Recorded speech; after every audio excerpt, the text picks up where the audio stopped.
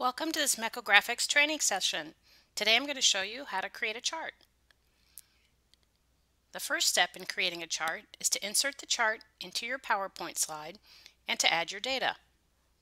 So if you click on Mechographics in the PowerPoint ribbon and then choose your chart type, I'm going to select a change cascade. This will add the chart to your slide and will automatically open to a data sheet that's populated with dummy data, so that makes it easier for you to see how your data needs to be structured for this type of chart. Now there are a couple of ways that I can add my data. I can type it into this data sheet, I can copy it from Excel and paste it into the data sheet, or I can drive the chart directly from my Excel data. So in this case, I'm going to go to Excel, copy the data, and paste it into the data sheet. Now I'm also going to show you how to drive this off of your Excel data. So in Excel, I can choose Mechographics, and then I can decide whether I want to put the chart in Excel or in PowerPoint. In this case, let's just drop the chart into Excel so that you can see what it looks like.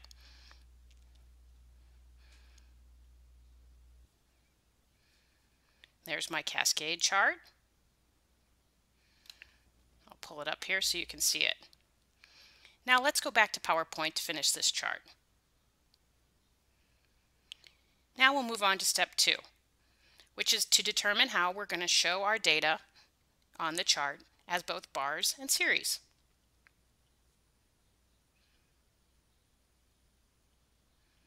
If you click on bars and series in the Mechographics ribbon, you'll see the series listed in this worksheet, and in this case the last series, year-over-year sales growth, I don't want to show on the chart, but I do want to show it as a data row. I can go ahead and format that data row right here by choosing to show it as a percentage. I'll go over to the bars tab and you can see all the bars in the chart. I need to select which of these bars I want to be total bars. So I'm going to choose e-commerce total, which was a subtotal of the bars before it, and then I'm going to choose the final bar in the chart. If I close that down, you can see our chart is starting to take shape. So let's move on to step 3 and format this chart.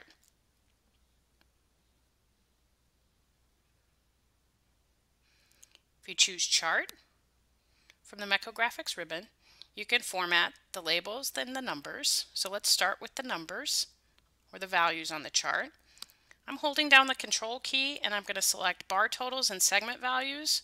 I'm going to format them together. I'll add a decimal place and I'll choose my currency as dollars.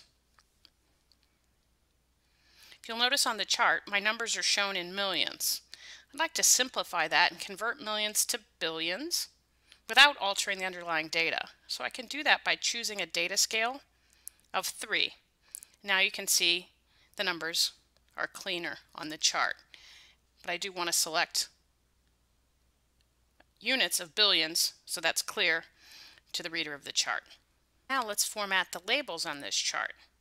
If you go to the General tab, you can determine which labels you want to show. So I'm going to start by showing all the labels and including the series name and value. You can see on the chart that this base business label with the data is kind of repetitive. So there's a couple of ways I can remove it. I can use the control key and click on all of the labels for that series, right click and hide them. Alternatively, I could have gone to the label manager and done that.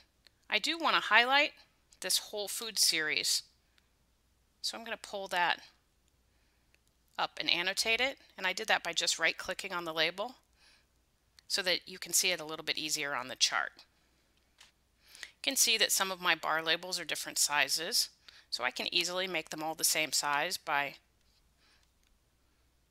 drawing a box around them, right clicking, and then I can format them all together. I'll make them all 11. Another alternative I could have done was to right-click in the white space of the chart and select all labels on the chart and do the same thing. That would allow me to make every label on the chart the same size. Now, one of the things that I like to do with a change cascade is to add an axis break so that the change bars are more prominent in the chart. So you can do that by selecting the axis, right-clicking, and choosing Insert Axis Break. Then if I click on that axis, you'll see two dotted lines around it. I can just drag the dotted lines to change the size of the axis break. I can also right-click and change the format. You like the wavy line, or I like the diagonal as the symbol for an axis break. While we're talking about this axis, you can see that the y-axis is somewhat repetitive in this chart because the bar totals give you all the information you need.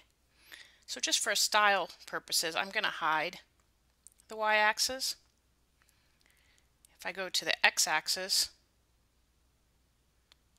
I can do the same thing, hide the x-axis.